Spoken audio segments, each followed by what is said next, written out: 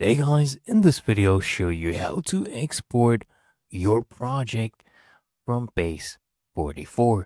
First, once you are on your dashboard, just scroll down until you see your project. Go ahead and click on it. So I'm opening this project right here. And then all you need to do is come here at the top panel and click on this icon. Okay? And then we are able to export. There's two ways to export. One is via GitHub and the other one is a zip file. Now, both of them, you need to have a premium plan to be able to export. So let's go ahead and first click on export project to GitHub. You can export to the GitHub repositories. You'll need to upgrade your plan. You need these plans. And the same thing for the other one, which is zip.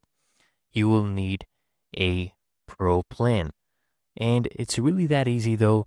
That is how you can go ahead and export your project from Base44.